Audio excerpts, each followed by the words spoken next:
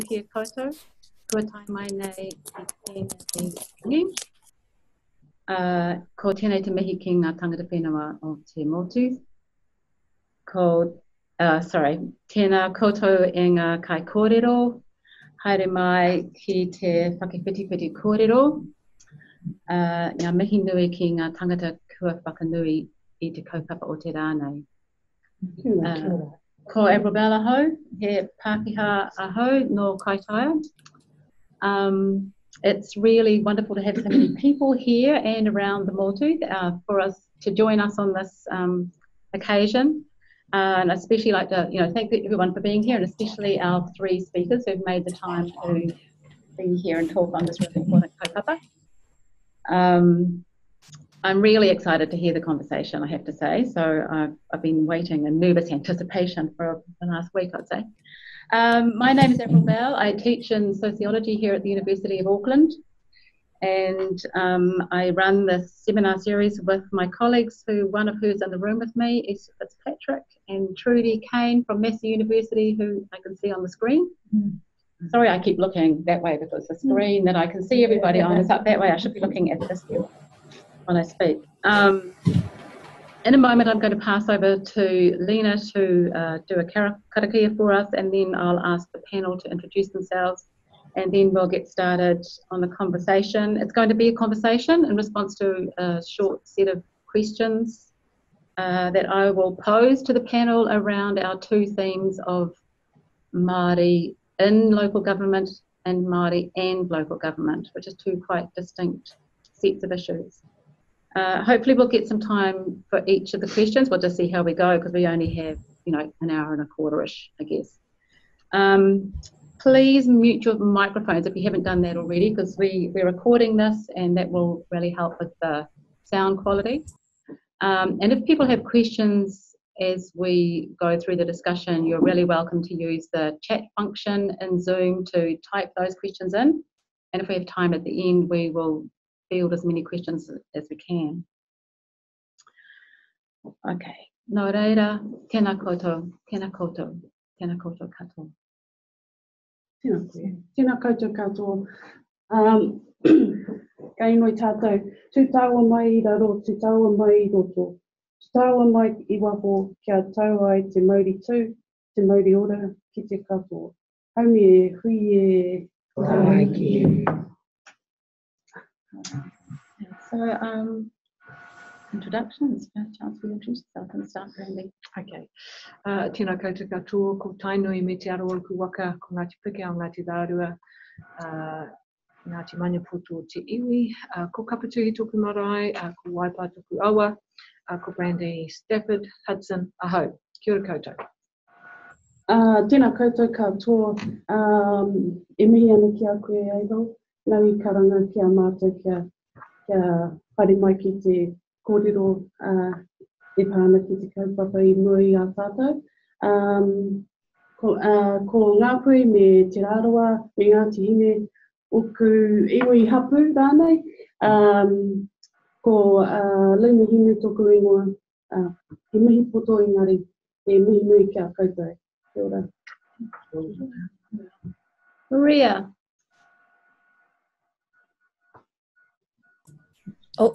Kia ora, tēnā koutou katoa, tēnā koe Avril, te kai whakahaere o tēnei puihuinga, tēnā kōrua Brandy, Lena, kei te mihi, huri noa kia tātou katoa, tēnā rā koutou, kia ora everybody, ko Maria Barge tōku ingoa, no te aroa me Ngāti Awa ahau. Kia ora koutou. I can see so many faces, I'm dazzled. I know, so many faces, but there's many of them tiny little dots in the distance, which is a little bit disconcerting, but never mind. The sound is good, so that's really good. And we definitely make an exception in terms of the muting for you, Maria. You can just keep I think if you keep your microphone on, that will be easy for you and it probably will be fine. Yeah. Okay, so I won't waste any more time. I thought I'd just get started straight away. And in fact, I thought I'd start with you, Maria, in terms of the first question. Like if we take the theme of Māori within local government as a starting point. why is it important that we have structural mechanisms to ensure Māori representation within local bodies? Well, I have a fairly short answer to this question, actually, and I'm looking forward to more discussion. But I guess to get to the real heart of the matter, my answer would be because of the treaty guarantees. And, we were guaranteed, or at least our tino rangatiratanga was reaffirmed in the treaty. I know because it's been pointed out to me that the treaty didn't say there shall be 7 Māori seats in central government and there shall be Māori wards and constituencies, but the treaty did say that our tino rangatiratanga was reaffirmed, and that gives rise to these political rights for us and the need for Māori representation. So that's the first point, and I guess the second one is the Treaty of Waitangi also gave rise to obligations for the Crown. So they have a duty to actively protect Māori political rights, our citizenship rights, and that includes our rights to representation at a local government level. So I think there are those two parts that are fundamentally at the heart of it, and those are the two that actually I always go back to, and I think that it helps to avoid some of the red herrings and some of the kind of misinformation that I think is actively put out by groups in a very sort of nasty way. So I think those 2 points, our treaty rights and the Crown's obligation to actively protect our political rights, are the two points at the heart of it. Great, thanks. But I thought we wouldn't give too much airtime to those nasty negative groups today. We'll spend our energy on the more positive and constructive kind of conversation. Would either of you want to add anything to that in terms of the... Totally agree with what Maria has already presented, and the practical effect that it will give to this treaty relationship and the treaty obligations. And we need structural mechanisms because of the nature of local government. It's a creature of statute, and without statute it wouldn't actually, we wouldn't have local government. So primarily, sure. Kia ora, Tracy. Yes, we're just talking because there's a whole lot of other people on another number. So the one that we were sent to, there's 3 others, and I'm just telling them that what this ID is. It's not the ID we were sent. Okay. Can you just unmute your microphone? Just telling them on the other one, and we're going to connect to this one on the big screen. Okay, and can you mute your microphones in the between times? I think that's causing a little bit of a problem. We'll just keep going. Thank you. Okay. Sorry. So what was I saying? I don't know what you were saying. So just picking up about having Māori representation, really giving practical effect to the treaty obligations that Crown have, but also the nature of local government is that it's a creature of statute. So that's why we actually need Crown to act to provide for these treaty obligations, and really to respond to a history of requests, applications, petitions by Māori. We know that here in Tāmaki that when we see submissions made to Auckland Council and previous councils within the rohe of Ngāti Whātua o Rākei, they always quote Paora Tūhaere, who back in the 19th century asked that Māori be given a seat, not a seat, that let Māori be part of the council. So I would say that every iwi hapū have their own desire about what that might look like, but we know that there are numerous and historical references around wanting to have continue tribal authority and decision making within their own rohe. So I agree. Kia ora, Maria. I love to see you. Tracy's there somewhere, so nice to have girlfriends on the screen. Looks like there's most girlfriends out there, the rest of us, and then there's Dan, of course, my whananga. Kia ora, Dan. So just as far as structural mechanisms are concerned, I think that because we're a minority culture in Aotearoa, without the structural mechanism, we haven't got a hope in hell of getting the majority to do things in the way that we want them to do and the speed that we want them to do. So that's a really important reason to have a structural mechanism in the statute when you're a minority group, and especially when you're a minority group where 50% of your population of Māori are under 25 years old, and many of us, I think as many as 80% of us, are living in poverty. I'm not sure if that, I'm guessing what that number is from what I just know to be what I see in Auckland, Tāmaki Makaurau. And just the troubles that we face just trying to just live in our different perspective of communities. And then the few people that are left, few Māori people that are left to be on the many boards and to have the many relationships with central and local government. We're so thinly spread. I was just talking today about some of our Māori governors being on 18 boards. You know, this is just ridiculous. So these structural mechanisms for me are like navigators, and that they're waka that we can get onto where we feel some hope and we feel our sense of rangatiratanga in my mind. Kia ora. Okay, thank you. So I thought we'll carry on with you, Brandy, for the next question, which is around the current options that are on the table. And I know there are quite a few people from Auckland Council that are participating in this who've probably got a lot of knowledge about the options, but there'll also be people in the audience who probably don't have much knowledge about what the kind of, you know, current frameworks and different kind of councils around the motu, you know, how they operate. So yeah, I'd be interested to get an overview of what the current options are, and if you think there's any other alternatives that we should also be considering. Do you need to be in this room? Me? Yeah. No, I'm quite comfortable outside. Really. Okay. Does anybody want me? So the question is, what do you see as the pros and cons of the current options? So I'm the CEO of the Independent Māori Statutory Board, and we became the board when the Super City came into action in November 2010.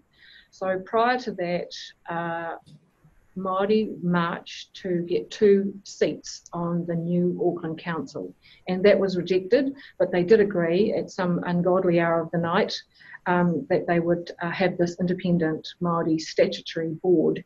And I know that our chairperson always thanks the chap from ACT, who's that? Rodney Hyde. Thanks him so much, because I don't think in Rodney's mind he realised what he was getting, what he was agreeing to. And he famously wrote in, I think, Mei Chen's book, that when he was asked what was one of the worst things he'd ever done, and that was put the Independent Māori Statutory Board into the system. So I guess when the board was formed back in 2010, and we just had no idea of what we were going to do and what 1 year looked like as opposed to 10 years. And one of the things we did was we really looked at the 4 words, independent of everyone, including Māori. We are the Māori Statutory Board, so we're not the Pacific Island Statutory Board, we're not the Chinese Statutory Board, we are only here to represent the views of Māori in Tāmaki Makaurau. Statute meant that if you didn't listen to us, that we had some opportunity to talk legalese to you and really upset your day by threatening court action. So that was great for us to have the word statutory in our name. And then there was the word board. So the board meant that we needed to be resourced, and the board has 9 members on it. And so those 9 members were also given a secretariat, of which I lead. So when we went in to try and get funding for the board, we made sure that it was parallel to any other board that the council had set up, and namely the local boards. So when they told us that they would give us $300,000 and just per annum and go knock yourself out, we told them to get lost. John Tamahere did a big haka, and at the finance and performance meeting, it went through the papers, it was ugly, and we walked out with $3 million a year to run the board. So that was the power of those 4 words, Independent Māori Statutory Board. And for the first 2 years, David Taipari was insistent as the chairman that no one would refer to us as an advisory board, because he considered that advisory boards had been abused around the country. No matter what Māori advisory board, their views weren't taken into account when it came to funding, when it came to resources, when it came to trying to understand how they could do things in a bicultural way. So he was very upset when anybody used the word advisory. And he also tried to make me and the staff not call us the IMSB, the acronym, but to call us the Independent Māori Statutory Board, so that those 4 words would sink into the hearts and minds of the people we had to work with. So that was one of the first the beginnings of me being the most unpopular Māori woman in Auckland, but I don't really know that. When I see the options in the Independent Māori Statutory Board, we also, in about year 2, thought that we had done a great service for Māori seats, because up until the Independent Māori Statutory Board, Māori seats were not supported mostly around the country.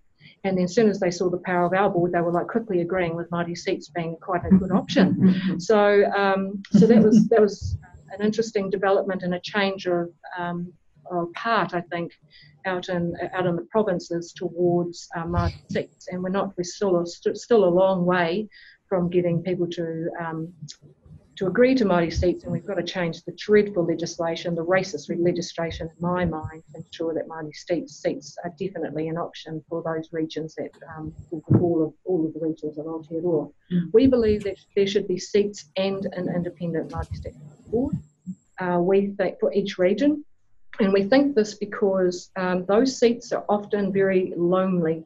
The people in them, they just become part of the big council machine. They don't have dedicated specialist people to help them navigate through the many services, facilities, regulations and advocacy that councils have to do around the motu. So because we have a big budget and we have many staff, our board members are briefed and are given expert advice on how to be advocates at the council table where they are a minority. So what we realised was that our 2 votes on the council committees that we are on, which are most of them, and especially the powerful committees of finance, etc., is that we were the swing votes. So we use our votes in a politically astute way, where we are the advocates and we side up with the mayor, and we make sure that the mayor is very aware of our views, and we use them to be, essentially the words are being used, the kingmaker. And there's been many decisions where the council has had to rely on our 2 votes. So we knew we had to be very smart with using our 2 votes. I see that there's other options around the motu. There's one in Te Arawa, and maybe Maria knows more than about that option than I do.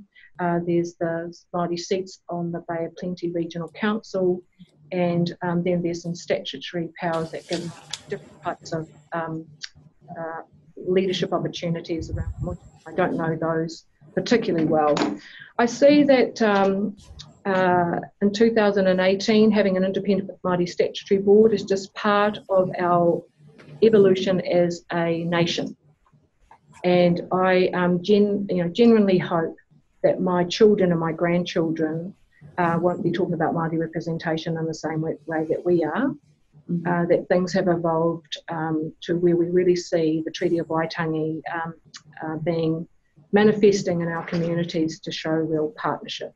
And at the end of the day, we totally believe that Māori values and our worldview is of benefit to all peoples of Aotearoa and around the world. We don't do things by Māori for Māori only, we are by Māori for everyone. So if you only look at our cultural, social, economic and environmental values and our aspirations, these benefit everyone. They make absolute total sense in what we aspire for our country to be, and that's clean, that's green, that's connected, that's vibrant, that's well educated, that's healthy. So the sooner non-Māori organisations take a really good look at the advice that Māori offer and then put it into practice, the better off Aotearoa will be. Kia ora. Marina, do you think you've analysed the situation quite well? By the great critique. The only other thing I'd want to add is some of these options have been around since 2002 with the Local Government Act, and yet they've never been picked up. And it has been, I believe, from the establishment of the Independent Māori Statutory Board that we have institutions that have not supported Māori representation in the past in local government reforms for Māori to have actually dedicated seats and a voice at the governance table. There's also other council options around establishing Māori advisory boards, which were something that was practiced in the 80s through to the 90s and didn't serve us well. And then you have councils that say it's a community of interest, but we go back to what Maria said around the treaty obligation, and none of them are befitting of a treaty partnership, a treaty relationship, a treaty-based representation model. So there's probably lots of cons. Yeah, lots of cons. Not so many pros in the current model. In terms of the, like you say, the racist legislation, right? The fact that there's the option to set up Māori seats or wards, I'm not too sure about the terminology, but that's the only option in the Local Government Act where it can be overturned by a citizen. Citizens referendum. Actually, that's not under the Local Government Act. Yeah, right. That's a separate piece of legislation. And I guess it also is needing to respond to treaty settlements and the recognition of those grievances, but also the economic power that iwi and hapū are gaining, and also the willingness to at least have a discussion about the whangatiratanga. Maria, you might have something that you want to add just in general on that question, but you might also have a response to Brandy's suggestion as the ideal scenario of everybody having an independent Māori statutory board and Māori seats, which sounds pretty cool. Yes, I do have some things to add. I mean, I agree with the kinds of pros and cons that have been discussed. It's a pro to have some guaranteed seats, but the con, of course, is if you're a lonely one or even lonely two sitting around a council table, you're quite easily outvoted. And if you do have the power to be that kind of kingmaker position and be the swing vote, then that's useful, but mostly you're probably going to be outvoted. So I do think that having an independent Māori statutory board structure with the backup of the Secretariat is completely crucial for really the kind of proper expression of a Māori voice representing a Māori constituency. I guess the interesting side of that, though, that's not talked about as much is that what difference would it make if those representatives on the Independent Māori Statutory Board were elected as opposed to selected by mana whenua? And I think there are a whole lot of conversations actually about the distinctions between being mana whenua in particular areas and being mātāwaka. And we know there are, and this is probably a conversation for Māori, hapū and iwi to have, first of all, I'd imagine, around the different rights that mana whenua have. And they do have different rights in their mana whenua areas, and that has to be respected by other Māori people who are just living in those areas and are guests in those areas. The Te Arawa model, or the Te Arawa partnership model, I think is quite interesting. It's quite different from the Independent Māori Statutory Board. It doesn't have its own legislation. In part, it was encouraged by the Rotorua District Council, but the Te Arawa Lakes Trust was kind of central as part of the conversation. They have 14 representatives, because in Te Arawa, we couldn't possibly have 9 for just our, a huge population in Rotorua. So there are 14 representatives. But what is quite interesting, they are then defined.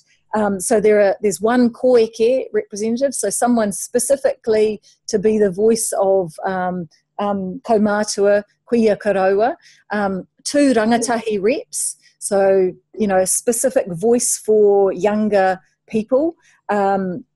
There's 2 representatives for Ngāti Whakauē, and part of that is historical in the sense that they were the main group that gave the main part of the Rotorua township, the land there. There are 6 other representatives representing other hapū of Te Arawa, so we've all got to squeeze into there. And then there are 2 representatives for Māori land trusts and incorporations, and again, that's quite a unique kind of framework to have land trusts and incorporations having their own specific representatives. And then there's another representative for pan Te Arawa entities.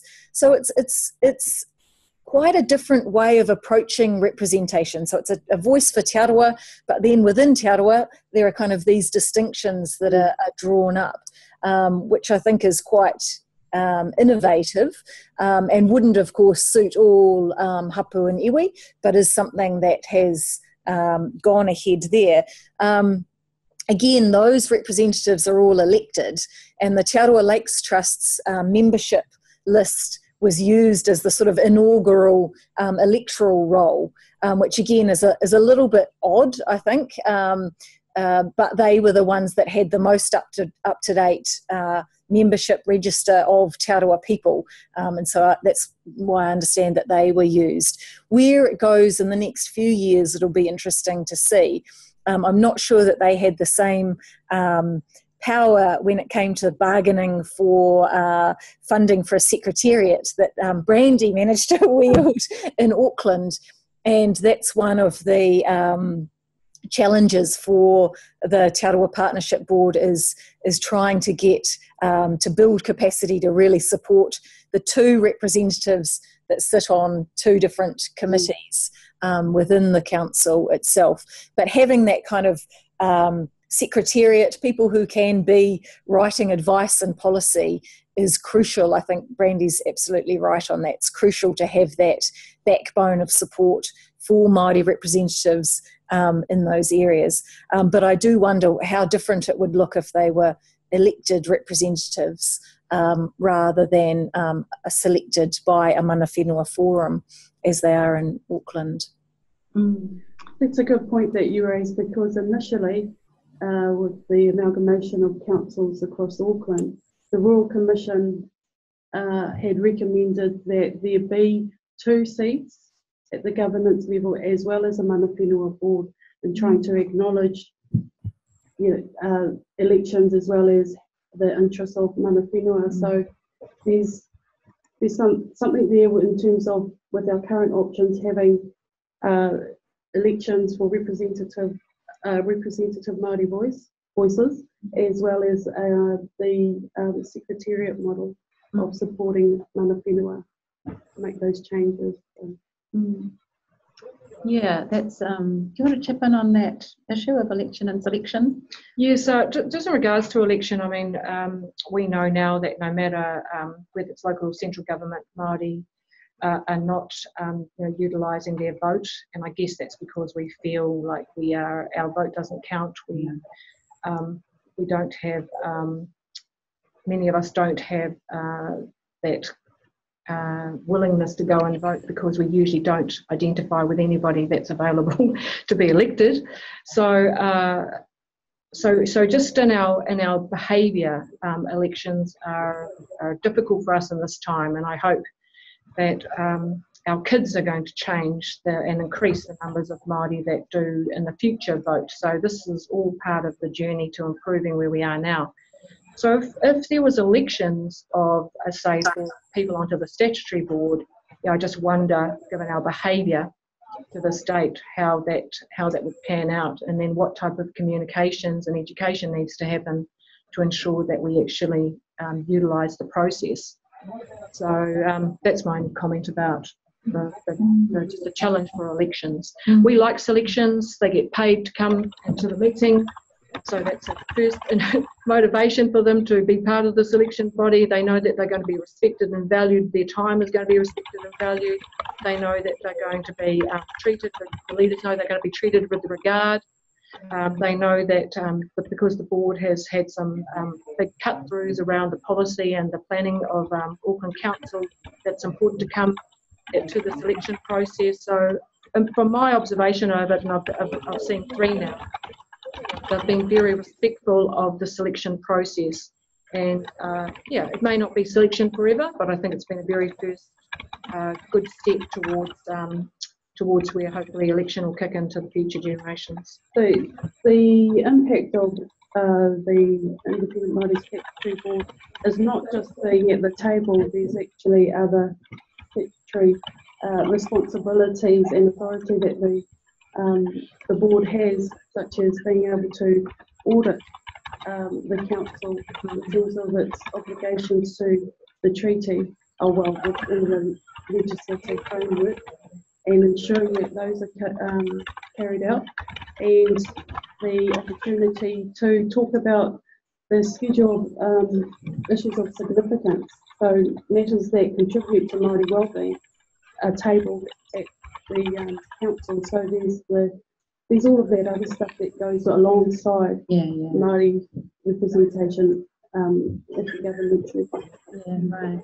We'd like to see the treaty audit spread around the country. We've had different approaches from other councils, regional and district, to have a look at our treaty audit, and it's basically scared the bejesus out of them, and so they haven't done it. That's the truth. Because what we did was we set up a legislative framework. We got our lawyers to do that. The council then passed it over to their legal experts, and they finalised a legal framework. And so rather than just talking to them generally about our aspirations, we spoke specifically to their statutory obligations to Māori, including the Treaty of Waitangi. So that gave us a very powerful conversation with them. What we knew when we did the first treaty audit with them, we got all the statutes and we said, we're going to audit you against this, and we knew that the council would significantly fail the audit.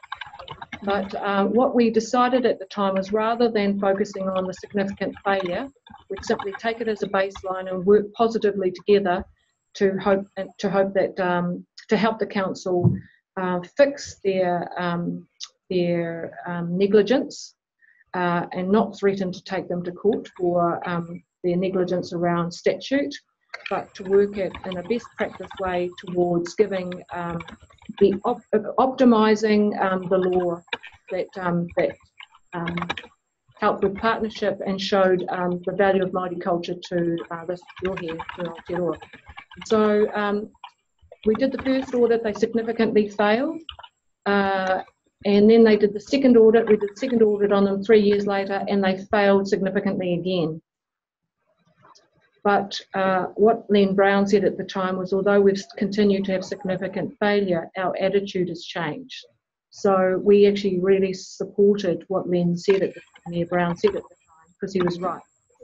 So what that failure really clarified was the lack of education, and this is where I have a really big bugbear with tertiary, secondary, primary schools, and that the people that work in these councils are not educated, whether they're engineers, architects, planners, they're specialists in resource consent, that it's not a compulsory part of their qualification to have competency, cultural competency, and to be able to have cultural competency in their specialist area.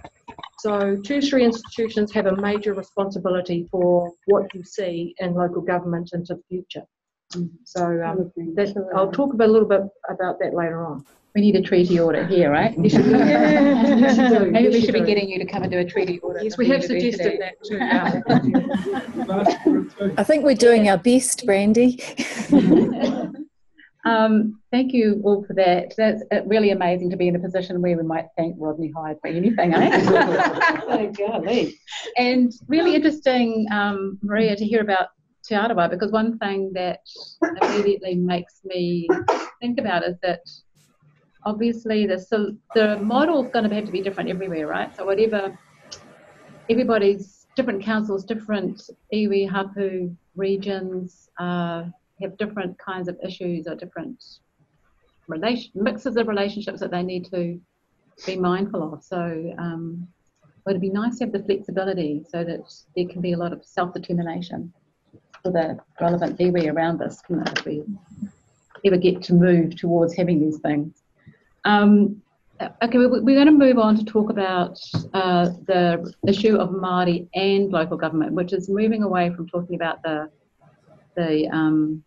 way that Māori should be involved and partners and participating in local government structures per se, to looking more at how local government engages with Māori in the community. And I think in particularly, well, not particularly now because of treaty settlements, it's always been the truth and the reality that local government have or should have had a responsibility to engage with their local iwi and hapū.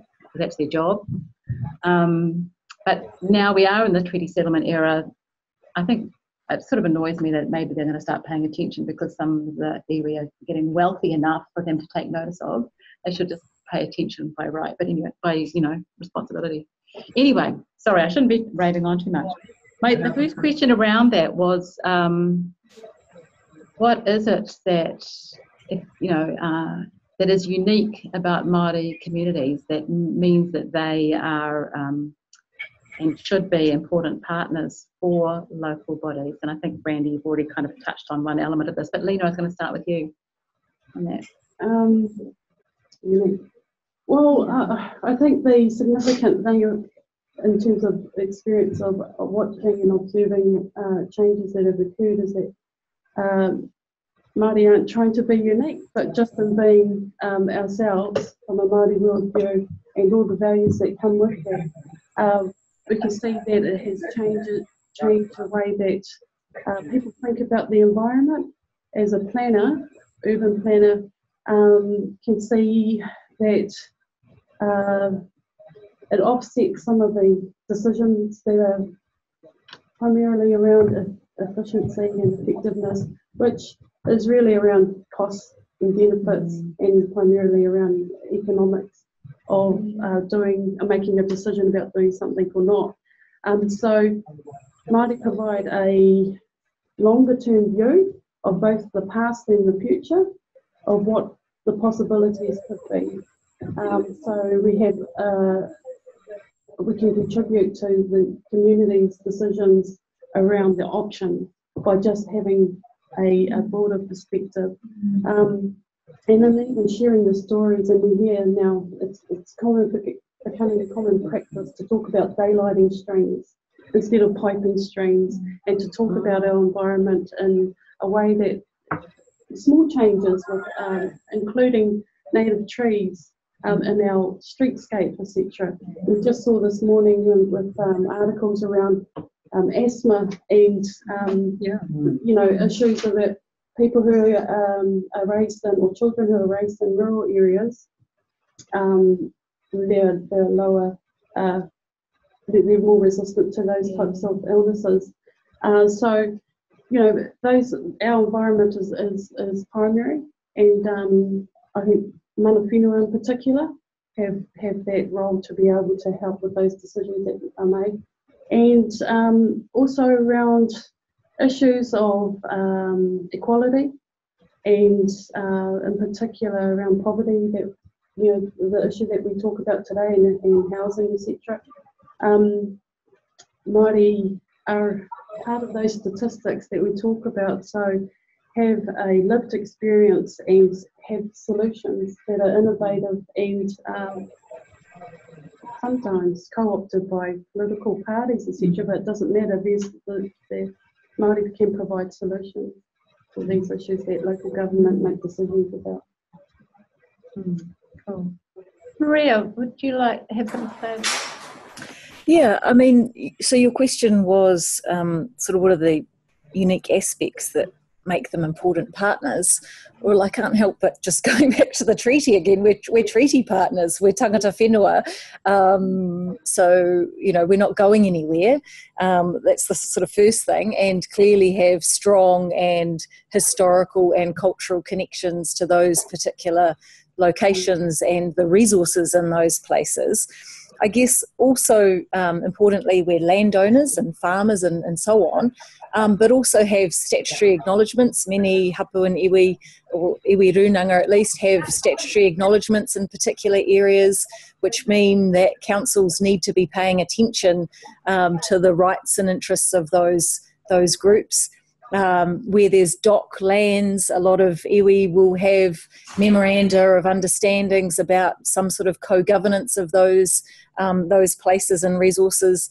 So iwi are clearly crucial part of the kind of political, economic, social landscape in local areas, and aren't going anywhere. So that seems like a kind of a basic point to me. I think just when we talk about unique, I really want to acknowledge our resilience, and despite the really tragic things that have happened to us due to colonisation and continue to happen to us, despite our incarceration rates, our poor health, our bad education rates, we are constantly putting out information and having wānanga about our aspirations, and we are really focused on improving the quality of each generation.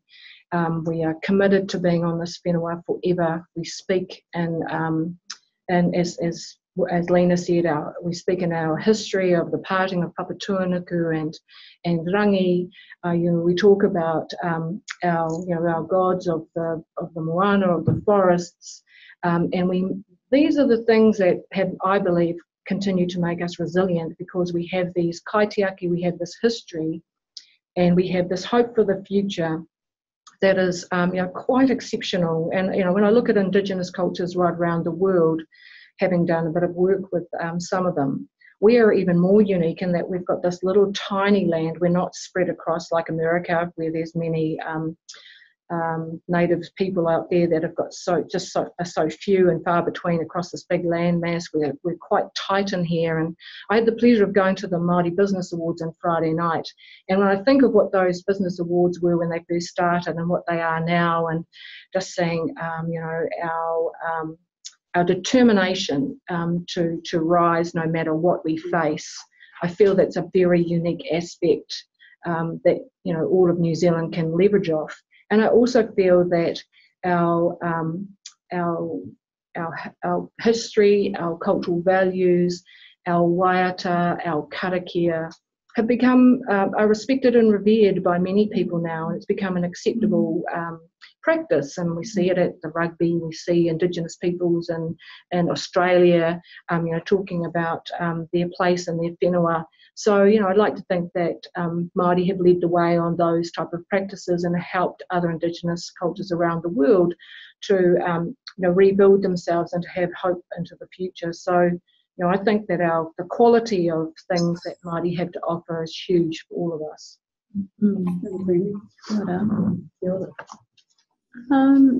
Okay, thank you. So it's kind of, when I listen to you all saying all those things, it seems like no-brainers, it seems so obvious. And so it's kind of intriguing to think, what is it that it gets in the way of our local body politicians and grasping some of these things, I guess,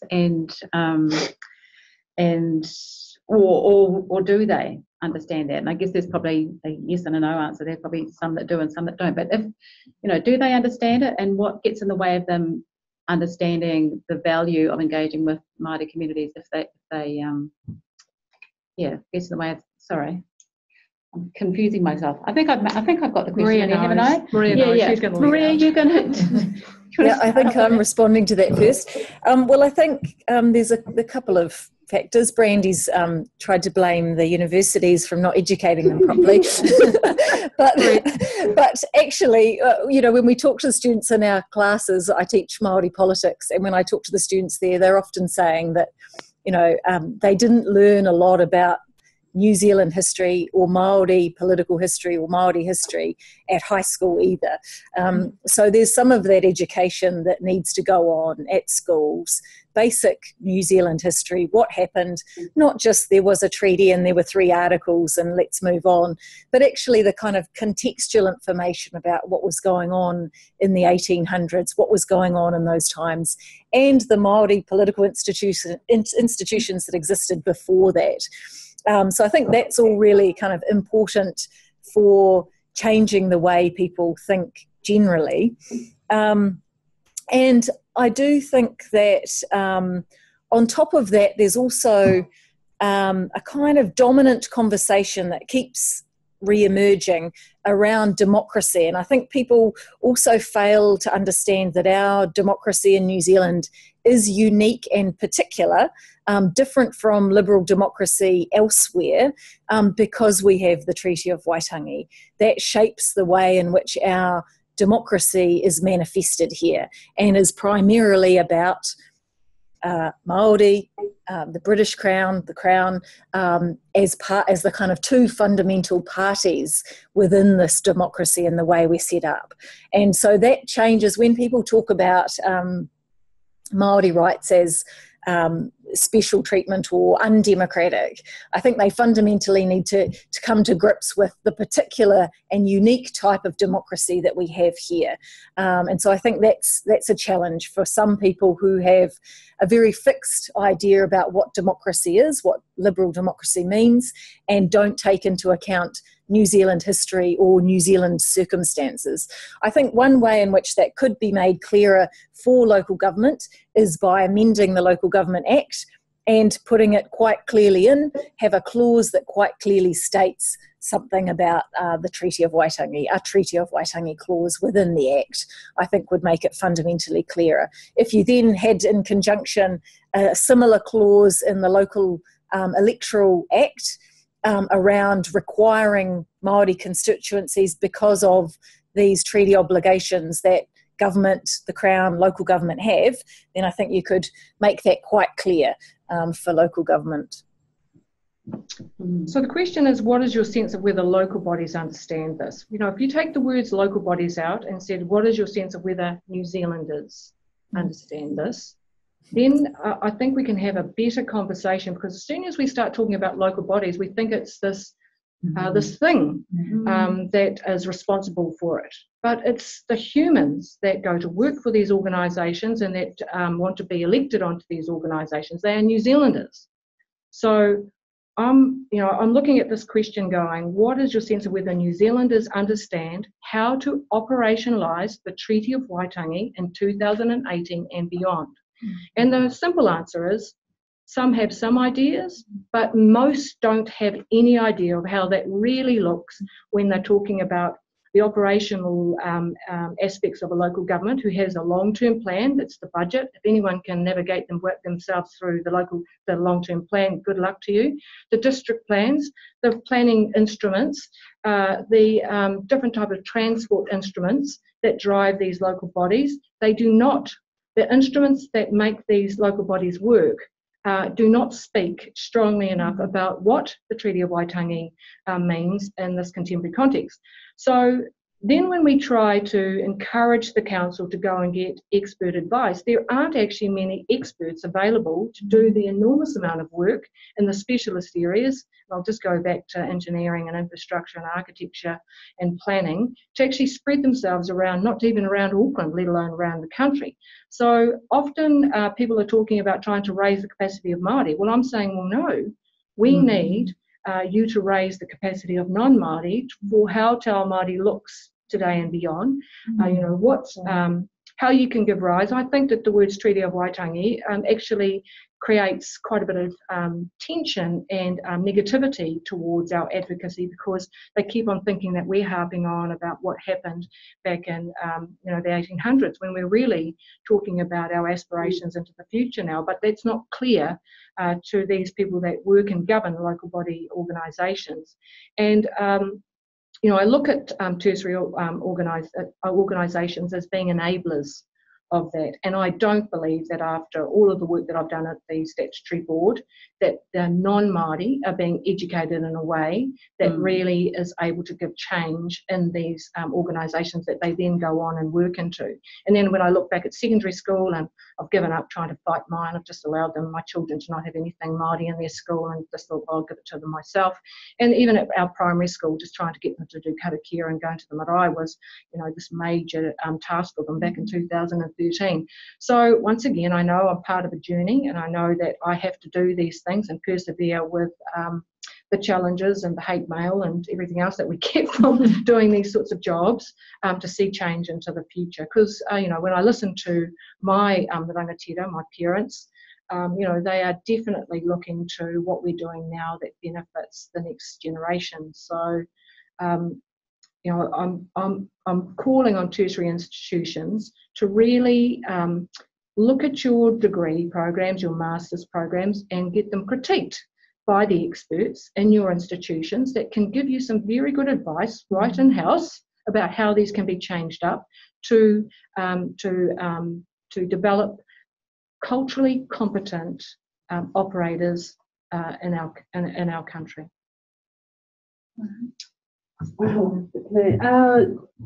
Just really going back to those broader issues around the treaty and some of the barriers about giving effect to what we're talking about, and including Māori representation, is the need to decolonise. And what I mean by that is that since 1852, with local government being established, there's not a lack of understanding, and even we look back at discussions around the establishment of local authorities in Aotearoa, New Zealand. One of my tupuna, who was General Willoughby Shortland, one of the Hōterene whānau, so on my Ngāti Hinu side, as well as other officials at the time, were well aware about the potential impact and implications that local government or local authorities would have. And they did talk about the option of establishing native districts to provide for Māori and to provide for the treaty, but it was a conscious decision to not have it way back then. And we know that through Royal Commission inquiries, submissions that have been made, it's not a lack of understanding. So to decolonise for me is to really look at relinquishing power and divesting the power that's currently that currently exists. And we see that every time there is a discussion about looking at Māori wards, that we see these old arguments raise their heads again. So there is an issue around education. So for our planning department, we have 60 student enrolments every year, so it's limited to 60. And of those 60 students that enrol, we are lucky to get 2 Māori. And then for us to be able to get them through the entire degree, we really have to wrap support around. So there's definitely a skills and knowledge gap around local government. But in saying that, also we need those structural changes, because there are individuals, like you said, humans, people are making these decisions and developing policies, etc. And there are a lot of allies. There are a lot of people who are trying to work towards some of the goals that Māori have set, and to contribute to the well-being of Māori. But they're just not able to, given the framework and the arrangements that we currently have. So that's why we need education as well as structural changes. Spoken like a true sociologist when you said that. That's really the individual or the personal and the structural. That's it. Yeah. Well done. Well summarised. So we're doing very well time-wise. So we're on to our final question. So the people who are out there, who I can see there are some questions piling up, which is good. So we will have some time for those. But the final question that I had for the panel was around cases and places where things are working at least reasonably well in terms of councils and their relationships with iwi and hapū. Or if you can't think of places where they're working terribly well, but what would be required, do you think? Well, I suppose we've covered some of that in terms of education and structural change. But yeah, so examples that you think there are things that are working quite well. So Brandy. Well, I think that the Independent Māori Statutory Board actually works really well with the council, and although we may not like each other's response to the different areas that we are working on together, I just see that as just being part of the evolving partnership between Māori and local government. New Zealanders in local government, and I also think that if you can set yourself a program, and that's what we did really well in our first year, is that we had the treaty audit and the legal framework that we agreed to. We had the Māori plan, which showed our aspirations across the Māori values and the sectors of social, cultural, economic and environment really clearly set out, so that no matter how or far we went to try and herd cats, we always had these two terms of reference, the Māori plan and the treaty audit, that helped steer our relationship back on track. And so the key part to these two documents was to ensure that the council was not engaging with the board, that it was actually engaging with the 19 mana whenua groups and the many mātai waka organisations in Tāmaki Makaurau. And that's where their first responsibility was to, it was actually to, not to the board, but to the mana whenua tribes and the mātai waka organisations. But we were the watchdog, and somebody has called me that said that I'm the CEO of the Māori Ombudsman Auckland organisation, that we're like we're the equivalent to Māori Audit New Zealand or Māori Audit Auckland, and yes, that's what we are. And by having us as the watchdog, it ensures that when the council of 10,000 people starts going in 10,000 different ways, we can pull them back to the treaty audit, the legislative framework and the Māori plan to strengthen our partnership. And when I look at what's happening around the country, I can see that the work of the board has really accelerated partnership with Māori and the council in this store here, because I'm convinced that we've put those key instruments in place to help support the partnership thrive. And I'm really optimistic about Auckland, as much as the 19 mana whenua tribes are really, but they have a lot of tension amongst each other. That will pass. We know that when our great-grandchildren come along, that there's probably likely to be quite a few collaborations around this store here that will benefit us all, and we'll be so proud of them. They'll be winning international awards and the like, and they'll be providing great solutions into this region. We are very confident about what our future looks like. So I'd like to think, my personal opinion is that we work really well, the board works really well to make sure that there's that great interface. And also too, there's a lot to be said about the individuals. So when I think of Len Brown and his understanding of the tribes in the store here, that was very helpful. He wasn't scared to have meetings with Māori. He didn't behave in inappropriate ways, as I've seen some mayors around this country, and he wasn't out on social media putting down things Māori. So we had a really good relationship, and so do the mana whenua tribes, with Mayor Brown. And the same has happened with Mayor Goff. And also too, I really give high praise to David Taipiri, our chairman, who is his motto was to me, as far as educating me or mentoring me, was trap him, kill him, skin him. So that was, no matter what I was doing every day, if I could see that I was doing that, then I was on track to where he needed me to be behaving as a CEO. And although it didn't win me many friends, I can see why he had that really steadfast way, and he shared that with the council, is that was his style. So he's very courageous, and his courage has made me very courageous, and the board very courageous. So yeah, there's not just one thing that makes things work well. There are many things and many people. I haven't heard any iwi or hapū actually raise their hand to say this is a great model. So I'm reluctant to talk about any particular examples. Probably some time ago though, I did hear from the experiences of the Ōrākei Act and the Joint Management Committee on whenua rangatira, where Ngāti Whātua Ōrākei had the deciding vote. And so within those arrangements, I've been told that they've never had to use their deciding vote, that they've always made consensus decisions around that.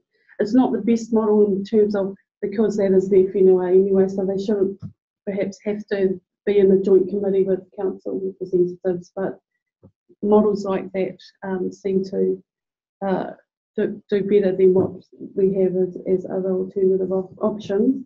Some of the other options that have been talked about are the 3-house model, tikanga Māori house, and the tikanga Pākehā house, and then the treaty house in the middle, where the decisions are made there. There's also the proposed model of 50-50 partnership.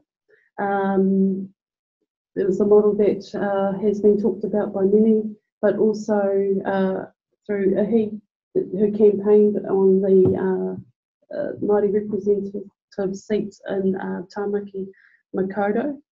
And then I guess there would be a lot more work that being done in terms of academic research that would have other models, but something that is befitting of a treaty relationship for that particular iwi or hapū.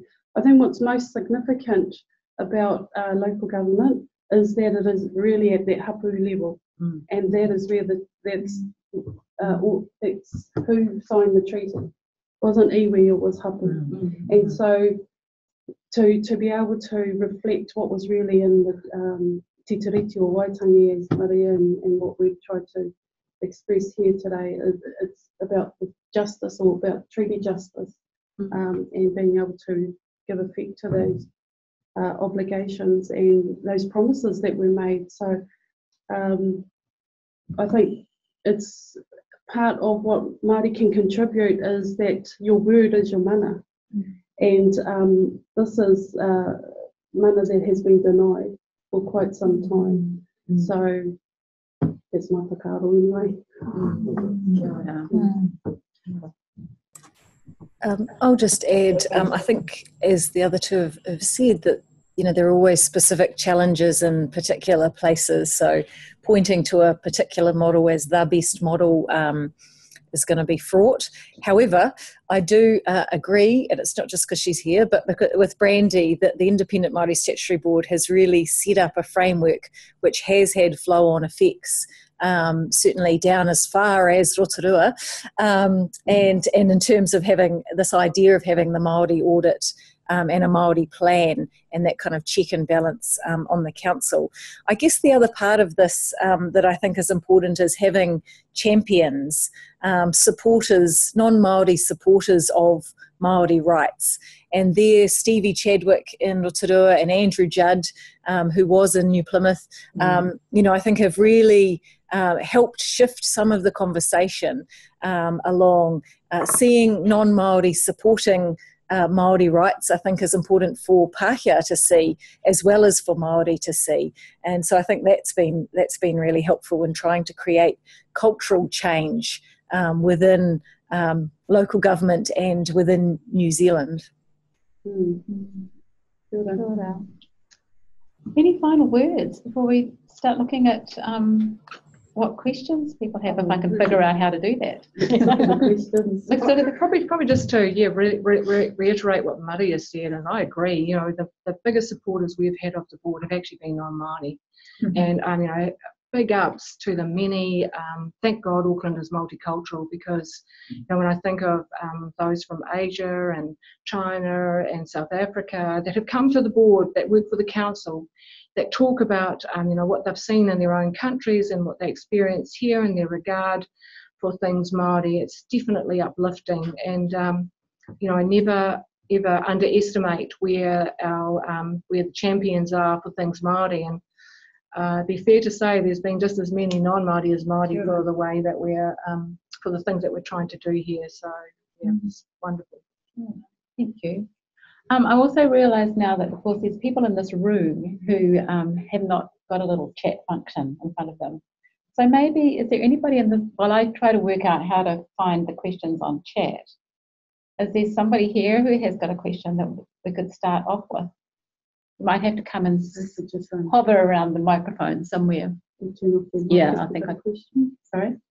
I know I'll go and do that. But is there anyone here that wants to I'll ask, because Brandy, you've said a lot about education and tertiary education, and I really want to respond to that. I work at the Faculty of Education and Social Work, and it's something that we're very aware of and trying to work with. And you talked about decolonisation, and one of the things we've talked a lot about is trying to decolonise some of the structures and systems that we have. And sometimes it's really hard to know, how to begin even. Well, just quite simply, just in my opinion, just take the learned like Linda Smith, like Sir Mason Jury, look at the models that they have created that from the institutions that you all revere. And I had Housing New Zealand come to me saying that they wanted to use some Indigenous model from overseas to do the redevelopment of Grays Ave. And I'm like going, why would you do that when we have, Māori models of development that you could easily use here with all the experts? They were like, oh, yeah, it's a good point. No, that's too hard. I'm going to go back to my American Indian model. So, I think that, when I look at the amount of work that the Māori academics have done, and their use of the things that have been used by the rest of the institution just touches on, just a small amount of the great advice and thinking that they've done for you. I'm like going, well, why wouldn't you start there, all the institutions, with what you already have? We've got some. We've got Te Puna with Te Kauiho, Hoskins, and is leading part of that. So the Māori people, colleagues, are working. This is what our aim is, but it's sometimes, I think, also perhaps just decolonising the way we think about things. That needs to be sort of done as well. Yeah, it's probably a generational process. Yeah. I always think it's taken us generations to get into the situation we're in. It'll probably take us generations to get ourselves out. Please don't take generations. Let's try not. Yeah, sorry. That sounds like a real cop-out. Sorry, I didn't mean to do that. Now I have a question up there from, but I'm not really sure who that person is. But this is quite a sort of a technical kind of question about, how do local government ensure that we're engaging effectively and not over-engaging, causing consultation fatigue with Māori. I'll leave Maria to read the pie there, but anyone want to say something on that?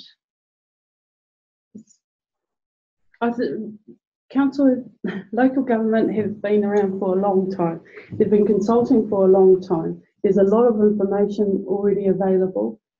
I find when Council does its round of consultation, there's nothing particularly new. There might be something specific to that particular, if it's to do with a particular land-based issue. But I really believe that Council need to take an audit of the information that they have. Yes. You've got the Māori plan. There's a lot of information there. It probably needs to be organised, to so that it's accessible, especially depending on how many staff there are and who's coming and going. But I think it's for local government, in terms of decolonisation, there are two main issues. There's the return of land and the reclamation of hapū authority. So if we can keep those, if we can't remember anything else, how does your policy or the decisions that you're making give effect to those two headliners? So it's interesting in a way, because it's like, people get fatigued because it's not getting anywhere. Yeah. So and the whole idea of consultation is kind of indicative of that in a way, isn't it? Because it doesn't necessarily get acted upon, right? Advice doesn't get acted upon. So that's what creates the fatigue, is that we are now almost become scared not to be consulted on, because we know that if our voice is not heard again for the 1000th time, that it would run off and it's going to take us another decade or a generation to undo. So I guess I feel like we're sort of stuck in the swamp with the consultation. The mana whenua leaders here say that they have 33 meetings a month across the central local government. And I'm like going, who out of these tribes have got anyone that can attend 33 key meetings. That's a meeting a day or more. It's just ridiculous. So yeah, please go back to the source documents you already have in your organisations. If your partnership with Māori is strong, then surely your consultation is going to be less over the years, because you're relying on your everyday partnership with Māori to have to be able to understand what we think and how we would like to see things done. We might move to this question here, which I haven't read in advance, but never mind. For Maria, yeah, we'll start with Maria. When you were talking about treaty obligations and responsibilities, where does he whakapūtanga, te tiriti and UNDRIP fit into this? Also, if in Aotearoa the marae and hapū are the local authorities, how do they fit into iwi relationships with local council? Oh, okay. Go Maria. Oh, thank you. Thank you for the question. I'm staring intently at the screen to just try and reread it. In terms of he whakaputanga, te tiriti, UNDRIP, yes, well, I mean, the Crown has those obligations as well. The Tribunal's given some steer on where he whakaputanga fits within our kind of constitutional framework, but I think the Crown's yet to fully accept what that sort of means. When John Key was Prime Minister, of course, he basically rejected Te Paparahi o Te Raki Part 1 when they said Māori in the North didn't cede sovereignty and pointed to the declaration. So that's a bit complicated, I think, in terms of where the Crown is at sort of accepting where that might fit. In terms of UNDRIP, yes, we have rights under international law as Indigenous peoples. I think there's still some debate, and Clear Charters, I know, says use it or lose it, that hapū and iwi should be talking about the UNDRIP on every kind of occasion that they can, whether they're environmental management plans, lodging those with council, wherever we are, to try and reinforce our rights under international law and bring those into our domestic setting. I think we still do need some kind of legislation which brings the declaration and the rights that we have from international law into our domestic law setting, so that it's a bit clearer for the government where they should take that. Of course, because it's international law, they should be putting it into practice right now. However, really they are remiss. We can see the Y262 report, Ko Aotearoa Tēnei, is still being considered by the government, 7 years or so on from it coming out. So that's, something they should get started on. In terms of in our rohe, the marae and hapū are the local authorities. I'm not quite sure. Are you meaning? I'm not sure is that question meaning there's some tension between the marae, hapū, and the iwi body. I'm not quite sure where that's what you're meaning there. Well, if I just, the way that I'm reading it is there might be a little bit of tension, but if there are, then, because we have calls from marae people, from hapū people, and from iwi, and my first response to them is, please go and manaki each other to have at least one view. There might be many ways to do things, but at least not be contradicting each other to what you're saying in the local council. So I usually try to push that those type of questions, and we do get that question often. Go back and have a kōrero amongst yourselves to get a commonly shared view. If you can't do that, all marae and hapū have the same right as every New Zealander to submit to any process of the council. And I personally would like to see more marae and more hapū really strongly using that instrument to have their whakaaro come forward. As I said, in the hope that it's not going to contradict what your own iwi is saying. So that's my answer to that one. Have you got something you want to add there? Can't hardly see the question. Do you want to, does anybody want to address the question which is really getting beyond local government, which is, are we ready for a Māori upper house? It seems to, I think, is the only other question we had there, and we're getting close to time, so Would you scroll down a bit? it's pretty much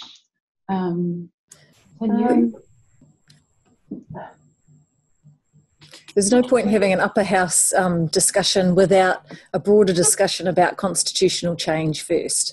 The upper house would have to fit somewhere, and I think we need to look first of all at our current constitutional arrangements and maybe have a better audit of central government, treaty audit of central government, and a body that's well resourced to conduct that audit before we could think about an upper house.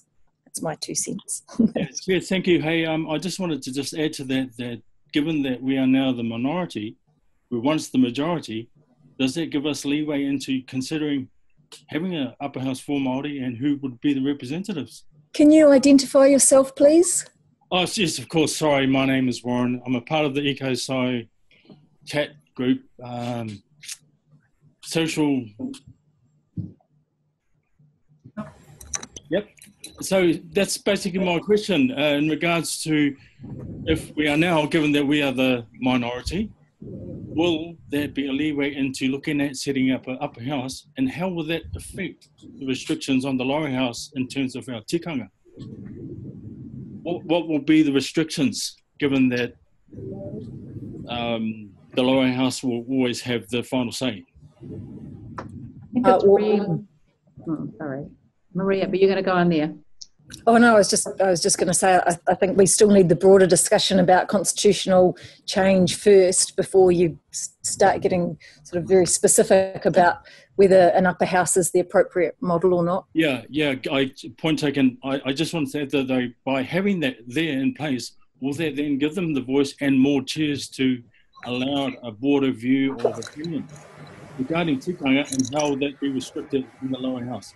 I mean, are we always going to be under the crown, or will that mean that now that we are the majority, we've lost the majority, we're now the minority, will there be leeway into us having by default a seat in the house?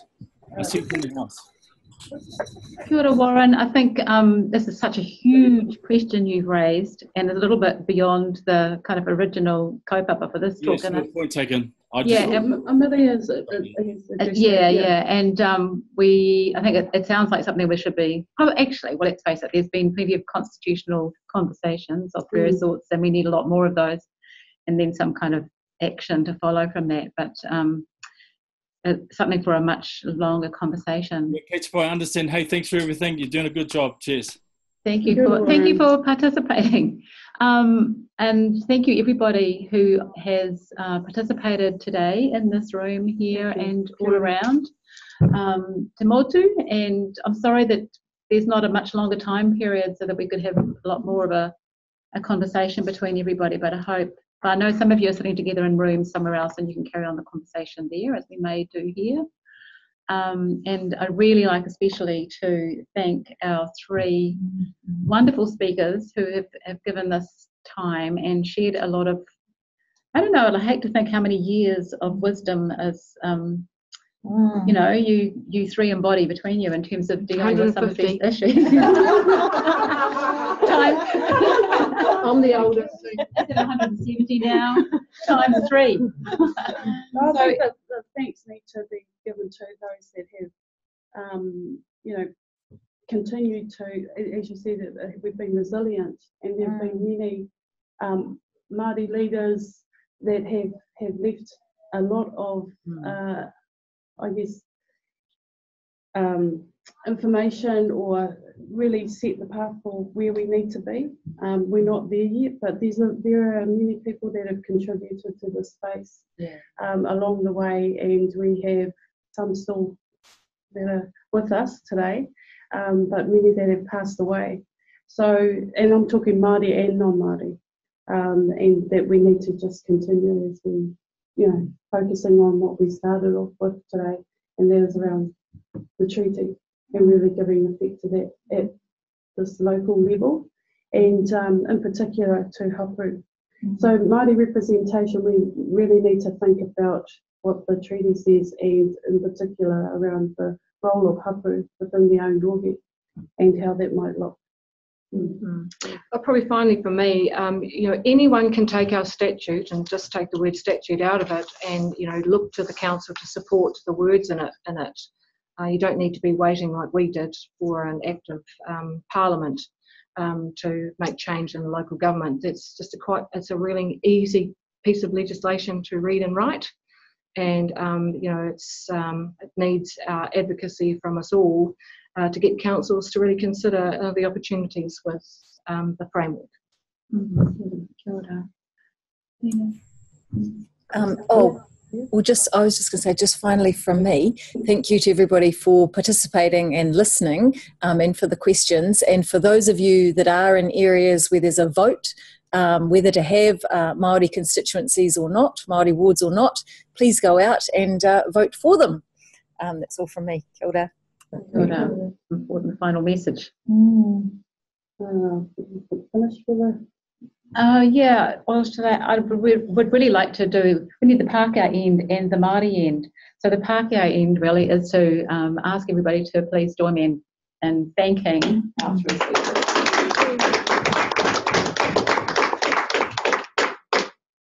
And I've got the privilege of finishing our session in the way that we started. So kia ora everyone for bringing us together. Yes. And kia ora everyone who's participated in today's session. Nō reira, ka mutu tā tātou kōrero, ka inoi tātou, kia tātou katoa, kia te whai o tō tātou ariki a iwi paraki. Me te aroha o te atua me te whiwhinga tahitanga ki te wairua tapu. Āhea he. Āmene. Mauri ora.